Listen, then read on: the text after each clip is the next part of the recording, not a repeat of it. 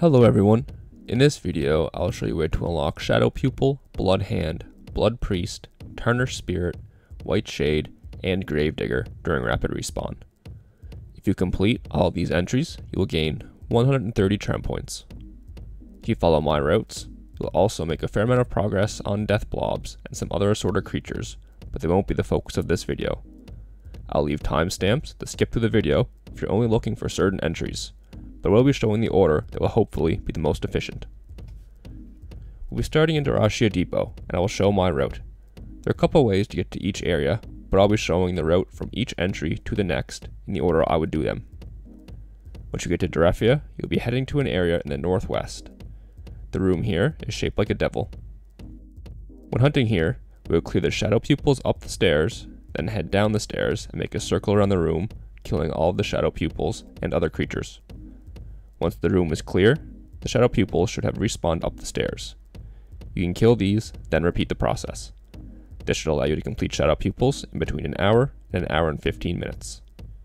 Also, during this time, you won't complete them, but you'll get approximately 300 Tarnished Spirit kills and 200 White Shade kills. We'll finish these off later in the video. You'll also get around 250 Death Blob kills, but they will not be completed in this video. You can check my video related to Mercury, Acid, and Death Blobs if you want to know how to complete them. Once you are done with the Shadow Pupils, you'll head back up the stairs and make your way to the east. Here you can find a pen that contains black sheep, horse, rabbit, flamingo, larva, pig, bog frog, and pigeons. These won't be the focus of the video, but if you need any of these entries, you can throw fire bombs here while working on the Blood Hand and Blood Priest.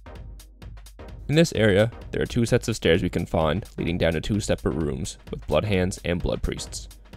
The rooms are separated by a pool of blood, so you'll have to keep exiting and going to the other staircase to run between them. You can also find a Gravedigger on each side to start making progress on these.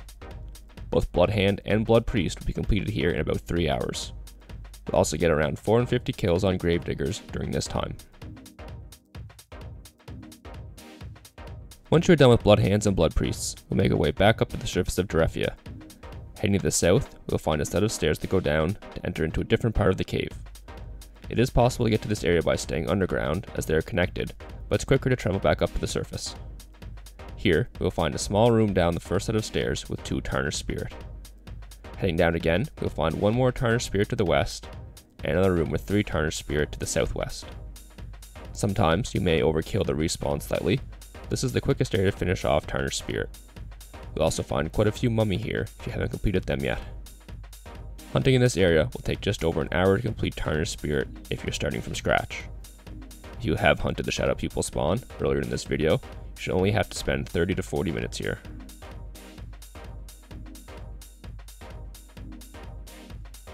Once you've finished Tarnished Spirit, you can follow my route I was using to kill Gravediggers and White Shades. There are lots of other creatures you can find along this route, but I was just focusing on these. To complete White Shade would take around 2 hours and 20 minutes using this route. Again, if you've hunted the Shadow Pupils earlier in the video, they'll be done in approximately an hour and a half. Either way, these will be completed while working on Gravediggers. Killing Gravediggers along this route will take about 6 hours if you are starting from scratch.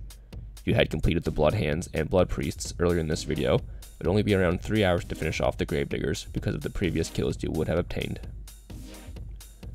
For the overall time though, if you were starting from scratch and killed all of these creatures in the order I did, you're looking at a completion time of around 8 hours to finish Shadow Pupil, Blood Hand, Blood Priest, Tarnished Spirit, White Shade, and Gravedigger.